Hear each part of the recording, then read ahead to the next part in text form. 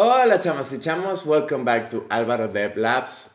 Lately I have been receiving a lot of questions about my portfolio, especially how did I create these embeddable blogs that show StackBlitz projects or Sketchfab models and so on into my webpage.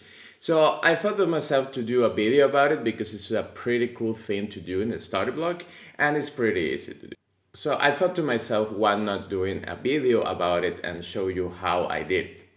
Also, I wrote an article in Storyblok.com regarding this topic, so if you want a written version of this tutorial today, you can find it in the description below.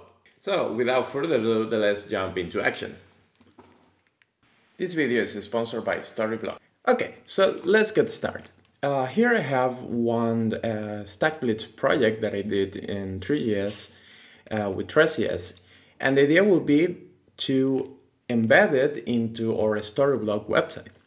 So the first thing that we need to do is let's go here in StackBlitz, and if you choose in share here and then you go to embed, you're gonna see that you can embed the code anywhere. Okay, so they offer by default a way of embedding the projects in websites.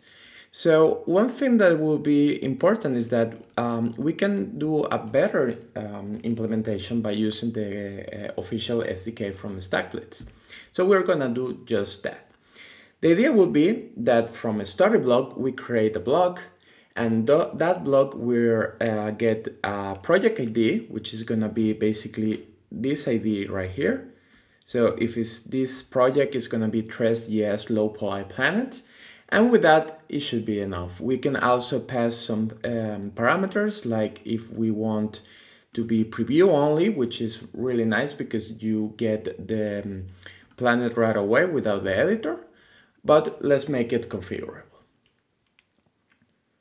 Today, I'm not gonna cover how to implement Storybook with Nuxt. For that, we have several resources in this channel and also in the Storyblok.com. I just followed the Nuxt Ultimate tutorial by Storyblok and I created a simple app, okay? So here I have my Storyblok page. I can show you a little bit like the structure. So I do have here in the Nuxt config, I'm using Uno CSS for the styling and passing the Storyblok token here to the module. So you need to install the SDK, the Storyblok SDK. The version right now for the Storyblok SDK is the 5.3.0. So that should be enough for a start to making this. If you have any question, please let me know in the comments about this part, but we are gonna continue from here. With that being said, if you run the project, you should be getting the preview of your page right here. I'm using the design system as well from Storyblok.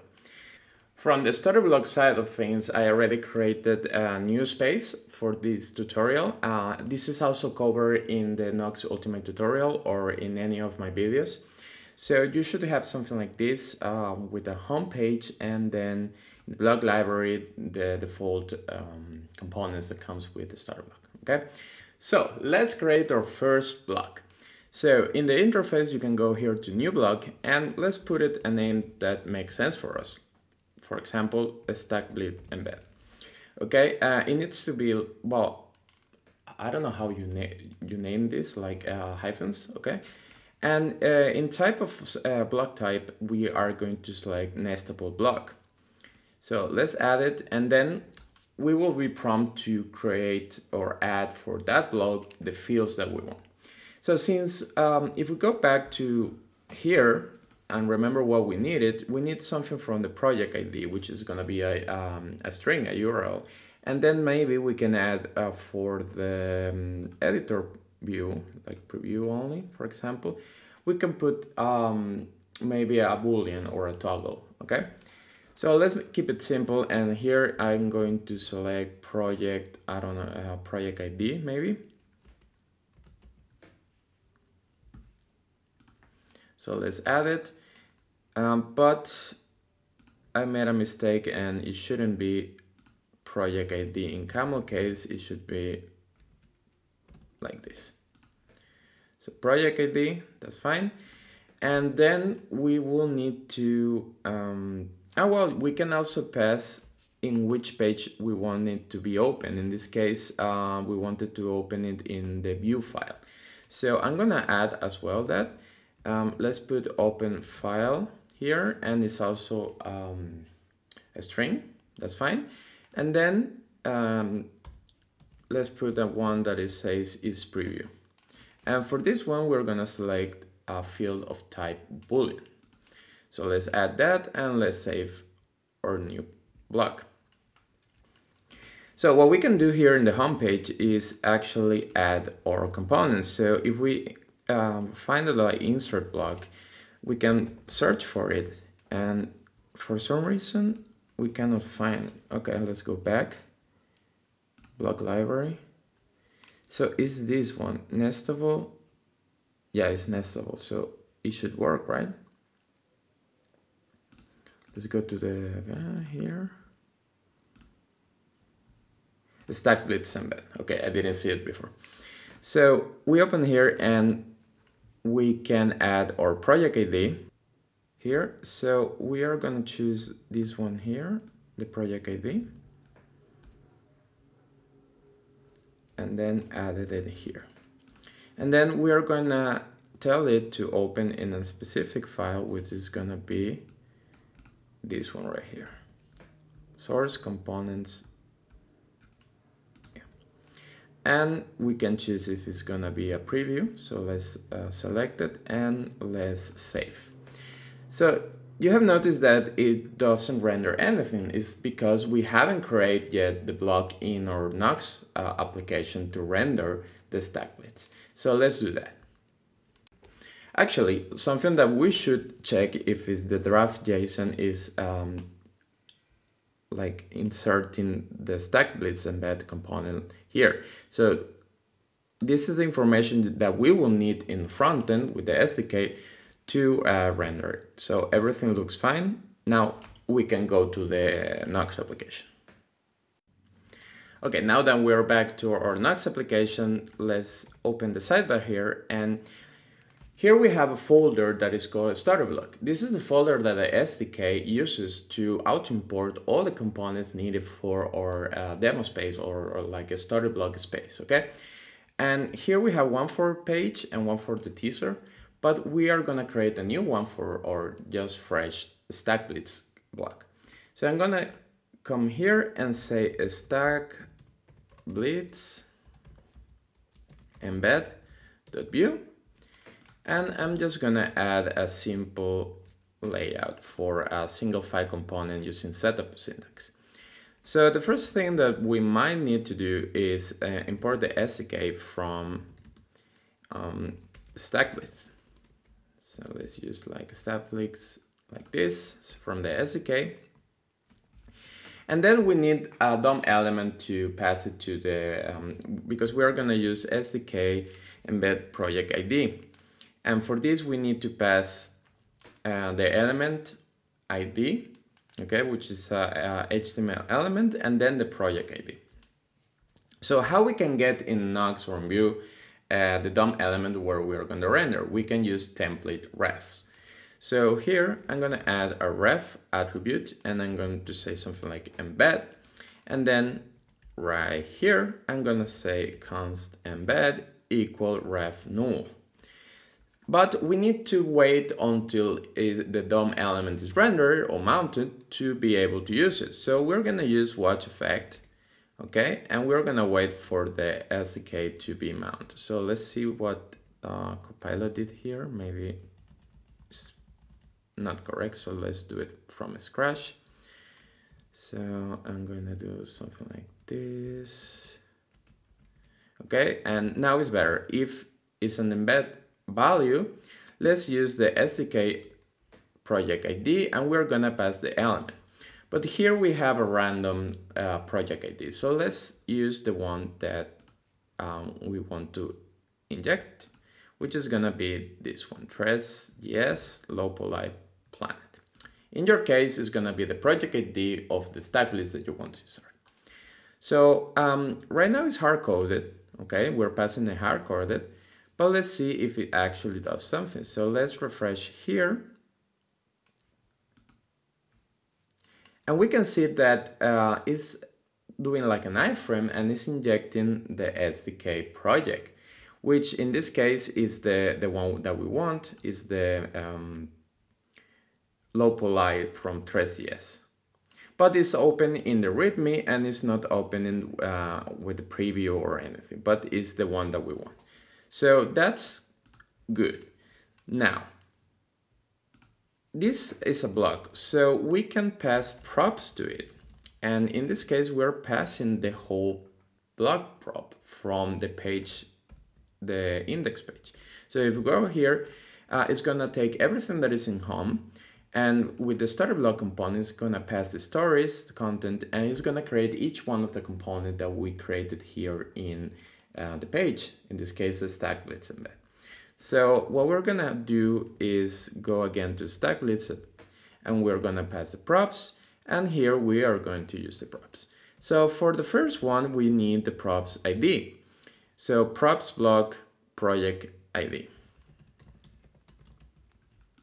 Save. Let's go back here, refresh, and it should be, oh no, it didn't work.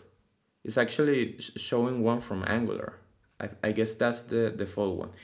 It's because we need to access it like this. This is a field name. So now that I change it, it should go to the correct one. Voila, perfect. We're in the correct one. Now, we want to implement this part, like the open file and is preview. So if we go back to the StackBlitz here, you need to pass an open file and a view here. Okay, so this is gonna be in the third parameter, which is the embed options.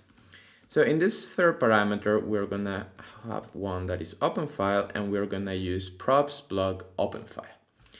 And for the other one, we're gonna use, I forgot, view preview. Okay, so view. And if props.block.isPreview, we can select one the default, like editor, and if we toggle that, it's gonna be only the preview. So let's see if this works. Let's reload here. And now it's showing it only in preview.